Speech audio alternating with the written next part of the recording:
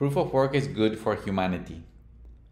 Everybody talks about blockchains and crypto, but very few know about decentralization. The real invention of the blockchain industry is not money or Bitcoin or blockchain. The revolutionary invention is the proof of work, POW, based Nakamoto Consensus. Nakamoto Consensus uses the proof of work as a focal point for all the machines connected to the network to be on the same page every 10 minutes in the case of Bitcoin, BTC, and every 13 seconds in the case of Ethereum Classic, ETC. The fact that this focal point exists is the key to decentralization because every node in the system can join, exit, and join again whenever they wish without the need of checking with anyone or anything else other than the information of the proof of work itself. This has enormous benefits for humanity. What does proof of work do? But before explaining the benefits of proof of work, it is worth learning how it works. A proof of work blockchain such as ETC is constantly receiving new transactions. When any machine in the network receives a new transaction, they immediately retransmit it to the rest of the network for full replication. This means that all computers in the system have a copy of each transaction. A subgroup of the machines in the network called miners get batches of these transactions and seal them with a cryptographic stamp called a hash. This hash is what consumes so much work and power. This hash is what consumes so much work and power to create, hence proof of work. When any of the miners create the cryptographic hash first, it sends the new block of transactions, which includes the stamp, to the rest of the network for full replication.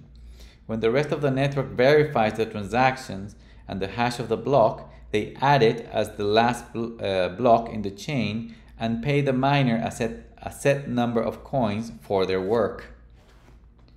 What are the advantages of proof of work? The method described above has several advantages that keep the network decentralized. Decentralization is important because it reduces the influence of trusted third parties who can tamper with a blockchain. The first advantage is that so much work was put into creating the block that, when the rest of the nodes in the network receive it, they know it is the correct one just by verifying the stamp. If imposters or attackers were sending them alternative blocks, they would discard them because only blocks with the work done would be accepted.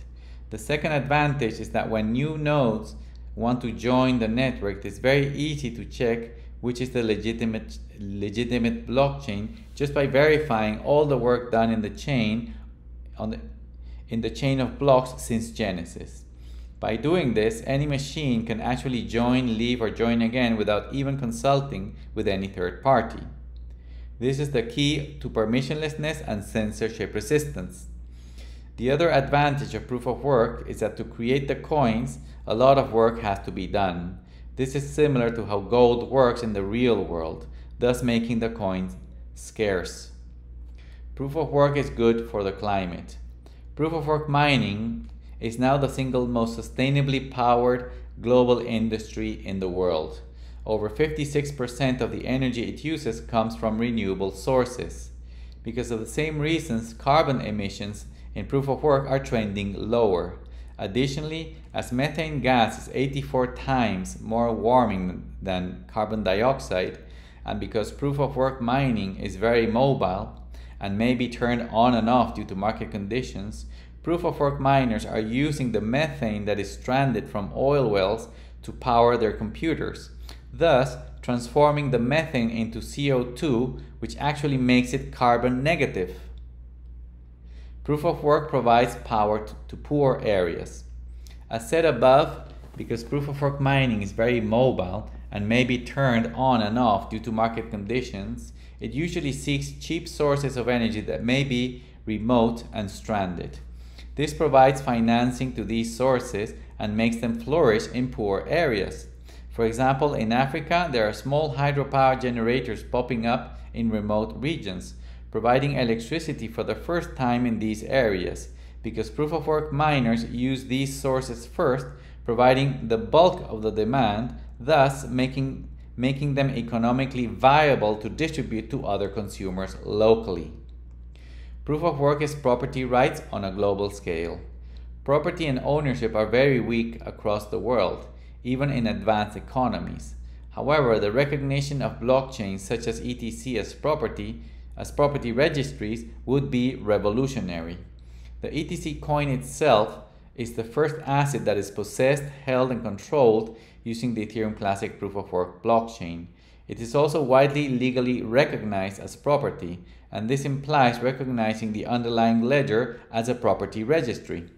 The ETC account system, the ERC20 and ERC721 standards, combined with proof of work, will enable property rights globally, which will cross all borders seamlessly, improving property rights everywhere.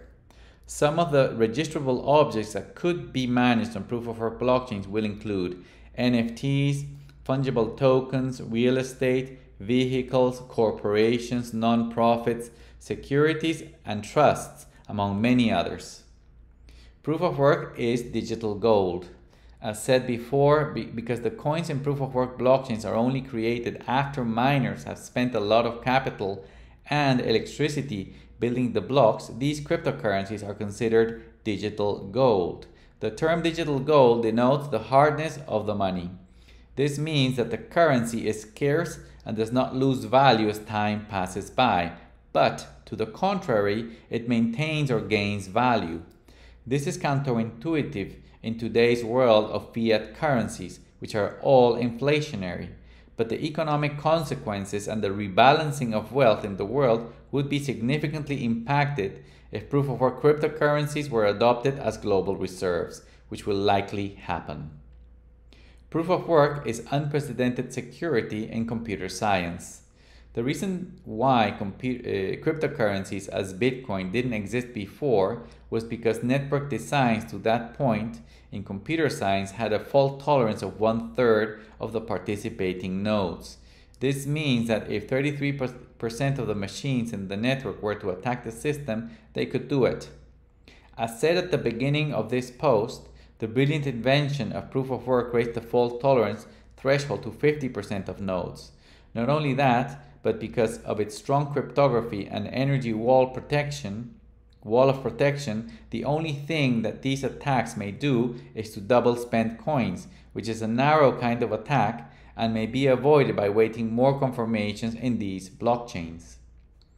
Proof of work is good for humanity. So, proof of work is clean. It provides a focal point for all nodes in the network to join and leave whenever they wish without checking with third parties. It provides hard money, and it enables consensus among all machines to be exactly in the same state of the system globally every round.